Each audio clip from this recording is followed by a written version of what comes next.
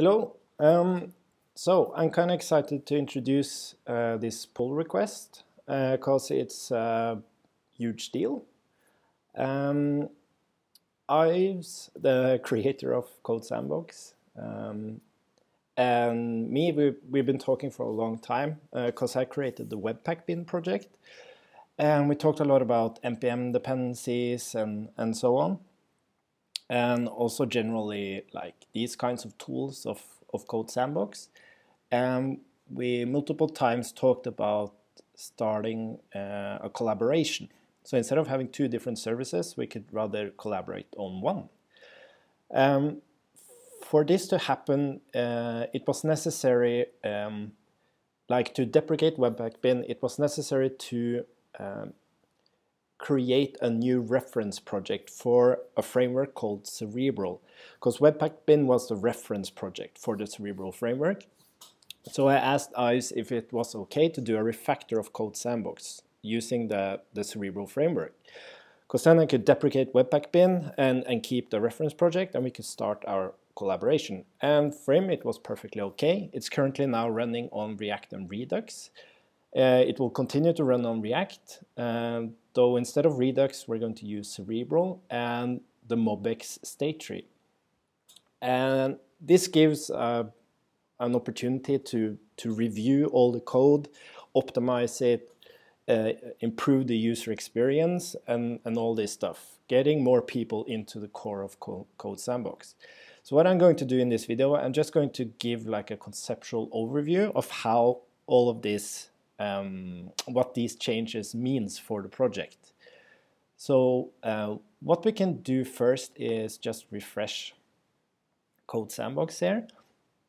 And this is now running on Cerebral and MobX state tree. There's still some stuff that needs to be done, which is pointed out in the pull request, but it's now running. And we move a lot faster because the core refactoring has been done. So what we can instantly see here is that when we use the Cerebral debugger, we get tons of information about what's happening inside Codesandbox. And it's currently using the React router now, but that will also be changed to the Cerebral router because it gives more opportunities to prepare state when URL changes are made. Because now, like you can see here, it triggers logic because the app mounted, but also because the content mounted. But all of this should rather be related to the current URL. Anyways, I won't go into that. But as we can see here, we are grabbing the token, we are listening for connection changes, we are grabbing the user, we can take a look at the user here.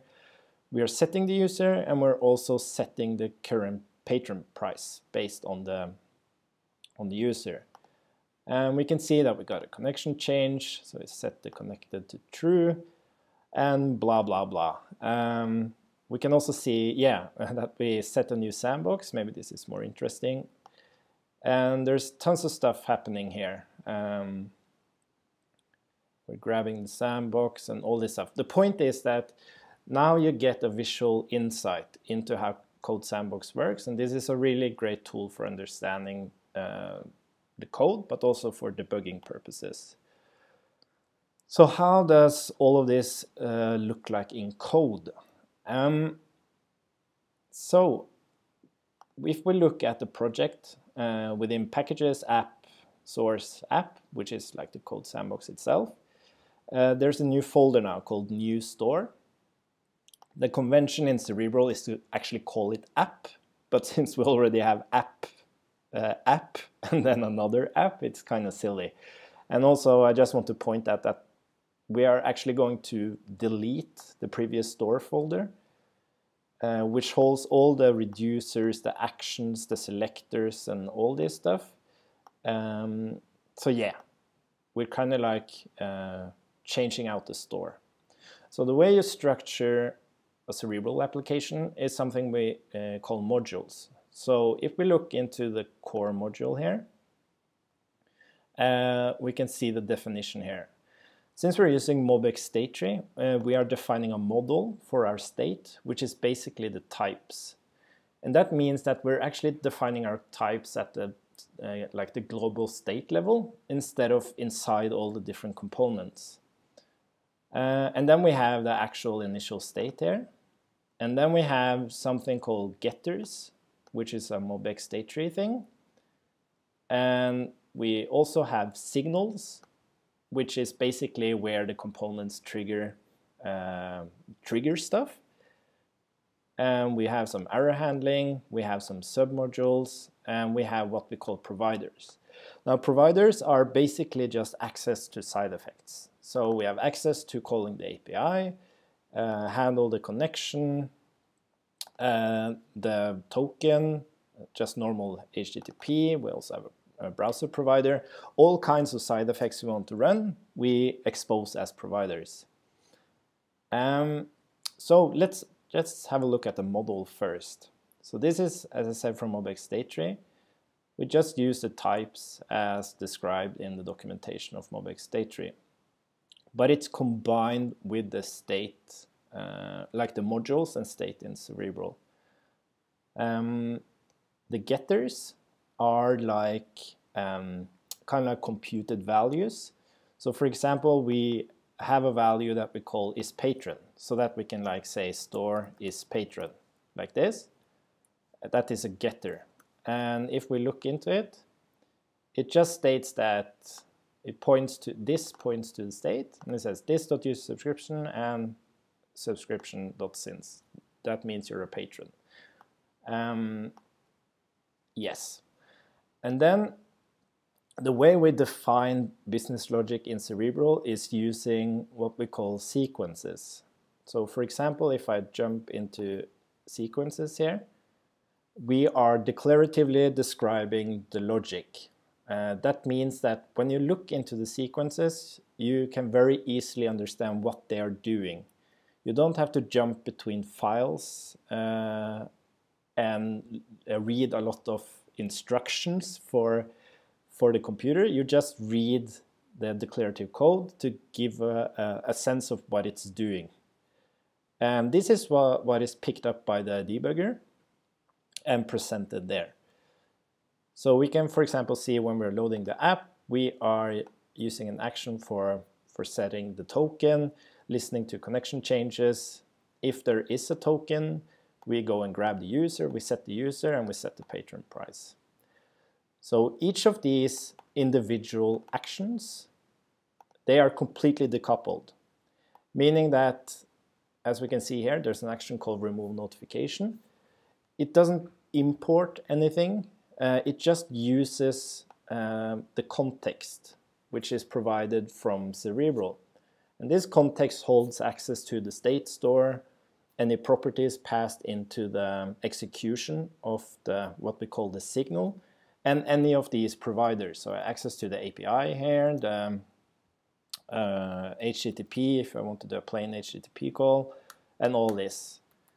And this is where we write the imperative logic inside these actions. But as you might have seen, we also have access to these operators, we call them in Cerebral, and those allows us to write declarative logic without implementing any imperative code at all. So for example, when we just wanted to know if we have a token, we can use the when operator.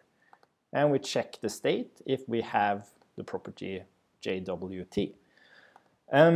Yes, I shouldn't go too much into this stuff, but this is how it works. And then we have like submodules. So for example, the patron module has the same thing. It has a model, it has some state, it has a getter, and it has some signals.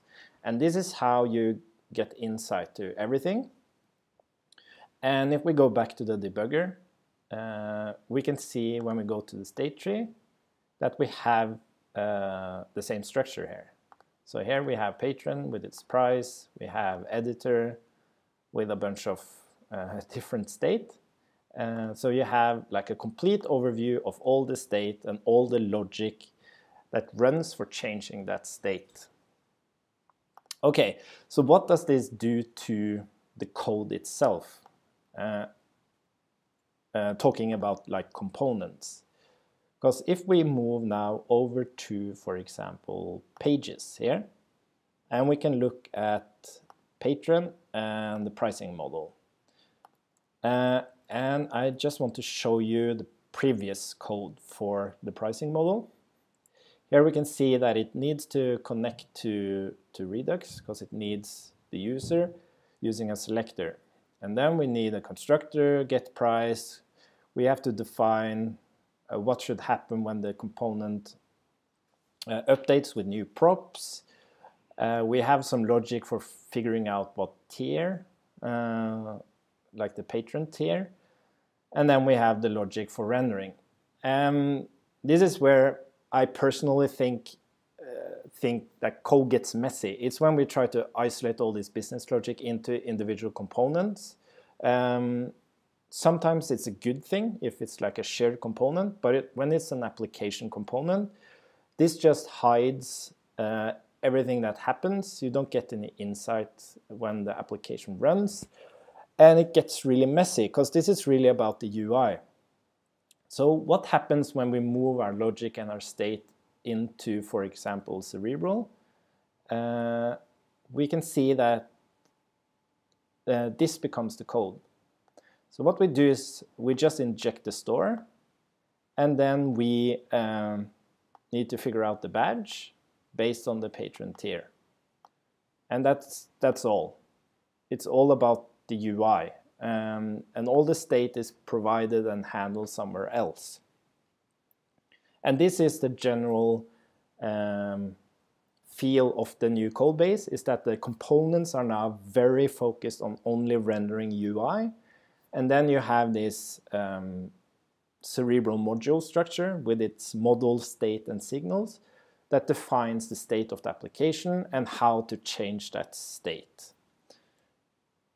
Cool, but this is like a simple example, and there are some really complex parts to Codesandbox. So for example, if we head into components, sandbox, code editor, Monaco, and yeah, I also have the previous code here. So with Redux, you have to do a lot of checking. Because it's immutable, meaning that you have to write a lot of logic in these complex components to figure out, one thing is when should it actually re-render, but also when should it run imperative logic. Because we need to do that, especially with these code editors, because there's a Monaco instance where we have to call methods on, based on the change of different state. So this is like should component update, and we can see that there's a bunch of different checks. Some of them goes in and calls methods, and some of them are based on when it should render. So this gets a little bit messy, and this is just yeah, I don't want to go into that. I just want to show rather how it works now. So now we can clean this up, because when we use MobX State Tree, it automatically knows when to render based on what we use inside the component. But we still have to react to different state changes. So I want to just show how that works. So what happens now when we configure the editor? If we move down here, there's a ton of stuff happening here, but we are doing some different things here. So for example, whenever there's we're auto running depending on some state. So just to give an example, what we want is whenever the errors array changes, like there's removed errors, added errors, we want to update the editor. So what we do is that we just call autorun and we give it a method. So if we move down to handle errors here, let's see if we can find it. We see that we grab the errors directly from the store, and then we run the logic. And MobX just understands now that, okay, this method is interested in the errors, so whenever they change, it should run this method, and it does. And then there are other cases where we want to look at the changes of a state. So what we do, for example, here is that we observe the current sandbox, and whenever that value changes, we want to handle it. And it's the same for changing a file or a module, which it's called in Codesandbox. We want to handle that. So instead of having this component did update and all this comparison logic, we can just write the logic more like directly. So that was a few examples of how the code looks like. One of the important changes now is that we do not depend on immutability anymore, because immutability is actually surprisingly slow. And the reason is that when you have a rather large data structure and you change something like in the down in the data structure, everything changes the way to the top. So if we change the code inside one module, that means that all like the array of modules has changed, the sandbox has changed, the whole app has changed.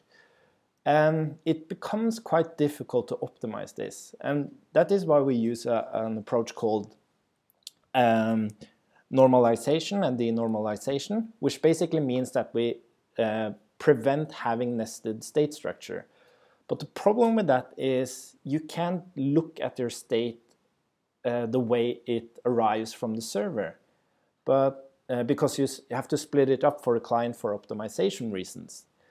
But now we don't have to do that anymore. So if we look into the debugger, we see that inside the editor we have sandboxes, and they look exactly as they do when they arrive from the server. And we just manipulate them directly. We don't have to do any normalization and do any special checks or anything. And I think that's a really powerful concept. Cool. So yeah, to summarize, the project now is refactored to Cerebral and MobX state tree. And this gives some benefits, which I hope I've introduced here. And what we're going to do now, we're going to refactor the rest of it. We need to do bug testing or bug tracking or bug hunting, I guess. Yeah, bug hunting and fix the bugs. And the goal is to remove the store folder. All of this stuff is going to be removed. All the selectors, reducers, and everything. It's going to be removed. And when that's done, it will be merged into master of Codesandbox, and from there we have more people contributing on the user experience. So basically the most important user experience improvements are optimistic updates. So for example, now when you create a file, delete a file, move a file, and add to take that example first, it's delayed. It doesn't feel like it's happening when you do it, but it can. And that's very easy to do with this refactor. And also when you add and remove dependencies, there are some loading indications that doesn't feel quite good, and all that stuff can be improved a lot. And we will do that as soon as the first iteration of the refactor is done. So I hope you are excited about this. The work that's needs to be done is listed in the pull request, and it will be updated as we move along. We hope to get through all the refactoring by the end of this week, and then I hope people will help us test this, basically check that everything still works, and then we will move into master and start working on improved user experience.